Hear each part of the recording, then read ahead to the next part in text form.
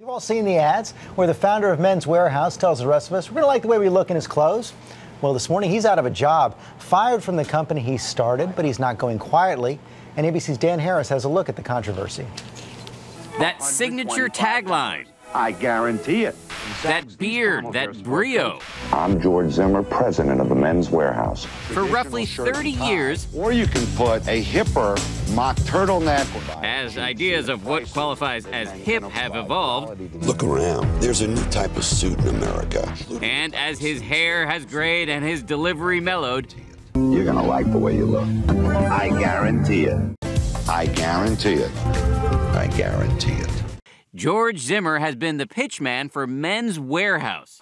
You're gonna like the way you look. But he definitely does not like the look of this, a seemingly sudden announcement from the company on Wednesday saying the 64-year-old has been terminated, even though he was the founder and face of the corporation. Zimmer shot back in a statement of his own telling ABC News he'd built the Men's Wearhouse into a multi-billion-dollar company, but that now the board of directors has inappropriately chosen to silence my concerns.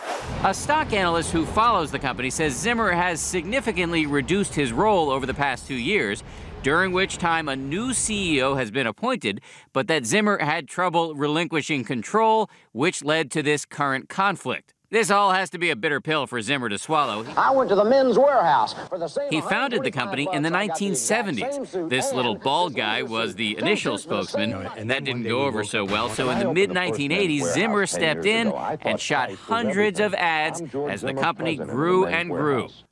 Now, before you feel too bad for Zimmer, consider that his most recent pay figure was nearly $2 million.